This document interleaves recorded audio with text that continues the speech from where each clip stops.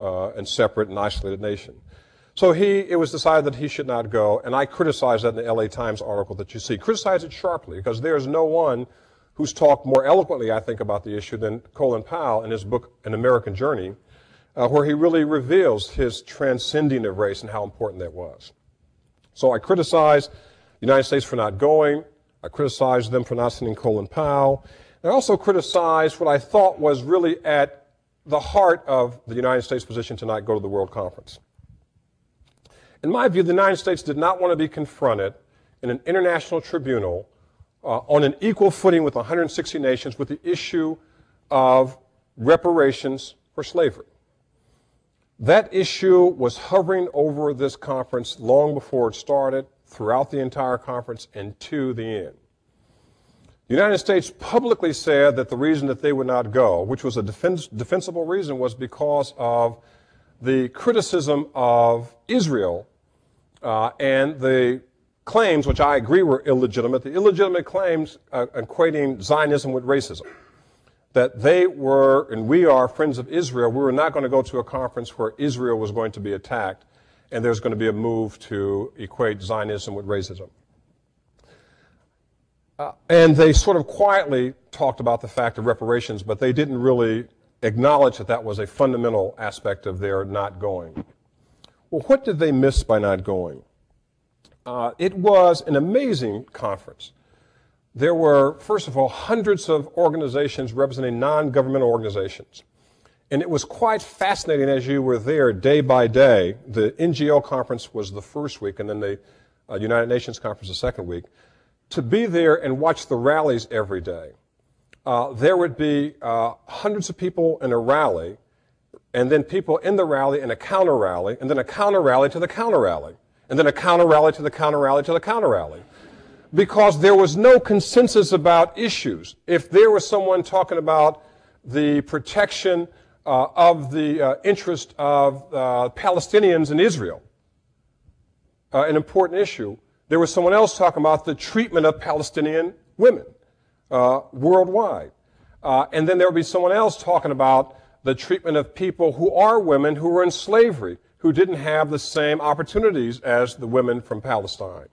And so when you'd be marching in a group, you'd have to figure out who are you for and who you're against. It was complete chaos in one respect, but it was an expression, and the greatest expression I've ever seen, of First Amendment principles. People from all over the world were chanting. And what was amazing is that we had translators there. The people were chanting in different languages, and some of those who were chanting didn't realize that they were chanting with people who were saying things directly in opposition to what they were saying. It was a phenomenal gathering in that respect.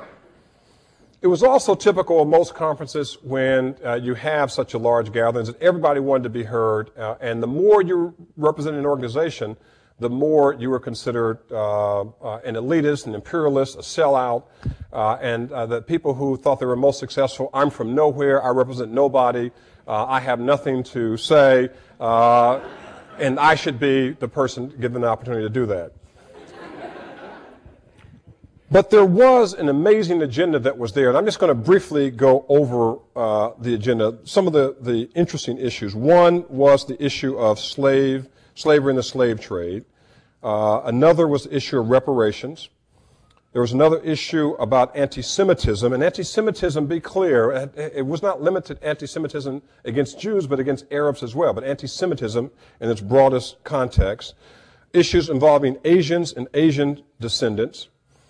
Caste and discrimination based on occupation and descent, people with disabilities, issue of education from formal education to non-formal education, etc., issues of public awareness, environmental racism was one of the topics, ethnic and national minorities and their representation, issues of gender inequality, the risks and dangers of globalization, hate crimes, issues of health, including HIV and AIDS, the important role of indigenous peoples throughout the world, as well as issues of racism in labor and the relationship between the state and workers. There was also issues of documented and undocumented migrants, migrant workers, refugees, asylum seekers, stateless, displaced persons, and members of their families. So you get a sense of the broad representations. Issues of the Palestinian cause, issues of religious intolerance, issues and debates about the Roma people and how they have been treated, sexual orientation, and trafficking in women and children were among some of the issues were discussed in the NGLs and the National Conference. So a very broad agenda. And in that conference, serious debate on all those issues. The United States pulled out for two reasons that later became public. One was the issue of the treatment of Zionism as racism, and the second was the issue of reparations for slavery. And their public stance was that we are not going to participate because those issues are not legitimate issues to be debated and discussed at the National Forum. Let me take the first issue about Zionism as racism. It is interesting. It is true that in early reports and early drafts of the report, the NGOs had, I think, some bombastic language associating Zionism with racism and represented a very minority point of view, but they had it written down on paper. Some of the things that were in the document were absolutely outrageous. Let me read some of them to you. One of the points in the original document said, to also call for the reinstitution of UN Resolution 3379, determining the practices of Zionism as racist practices which propagate the racial domination of one group over another through the implementation of all measures designed to drive out other indigenous groups, including through colonial expansionism in the occupied Palestinian territories.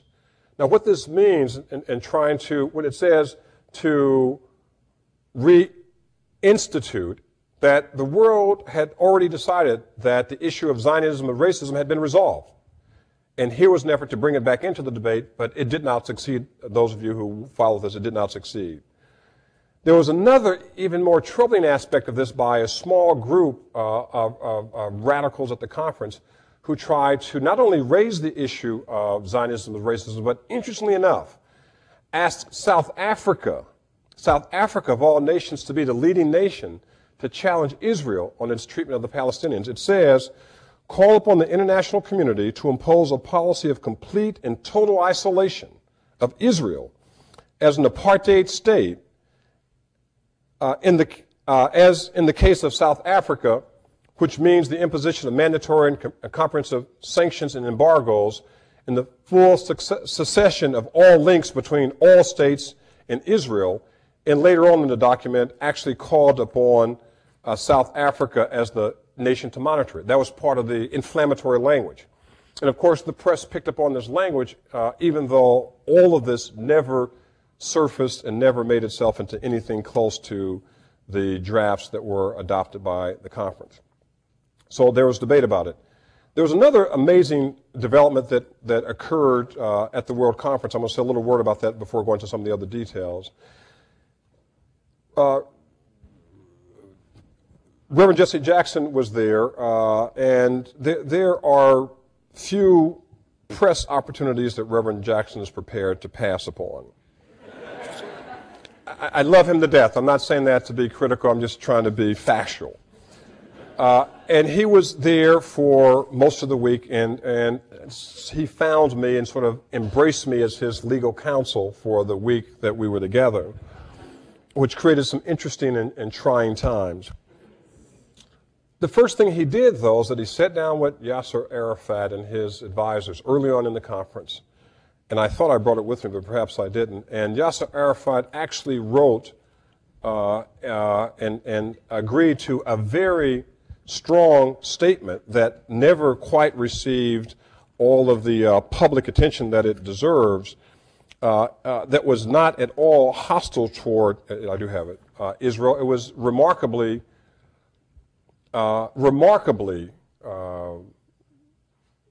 reflective in ways that I had never heard it expressed before.